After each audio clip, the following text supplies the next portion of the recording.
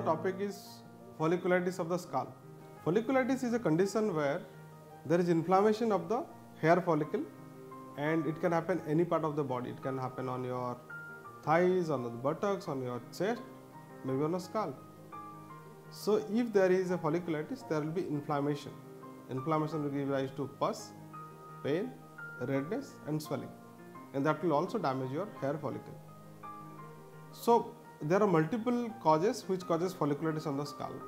There can be greasy scalp which causes folliculitis on the scalp.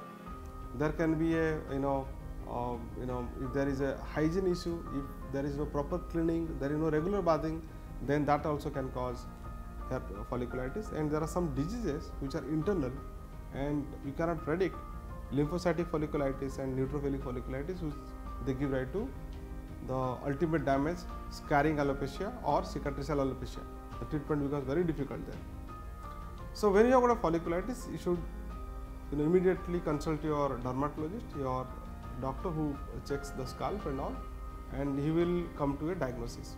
And he might require some examination, he might require some biopsy, and he will do it, and he will come to a diagnosis, and he will establish a diagnosis, and he will treat the cause of the folliculitis. Mostly they resolve with oral antibiotics if it is due to some infection, bacterial infection, and sometimes there are some fungal infections also, then antifungals are also given and the patient is treated.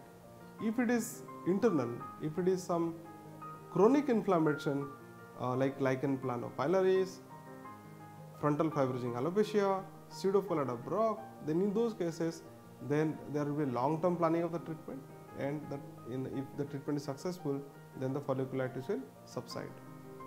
And if the folliculitis has left behind a scarring, then we have to wait for minimum of 5 to 6 months after the disease is stopped. And if there is a scar, and if the scar is not active, there is no active inflammation after 6 months, and you have to see that with the biopsy, then you can think of doing a hair transplantation on that scar. If it is a small scar or big scar, you can really think of doing a hair transplant. The trick is a little bit different. You cannot plant more density, you have to be careful about that, but you can really grow the hair. If you are an expert, if you have done it, then the doctor is going to really grow the hair after 6 months of disease died up. So this is all about folliculitis of the scalp.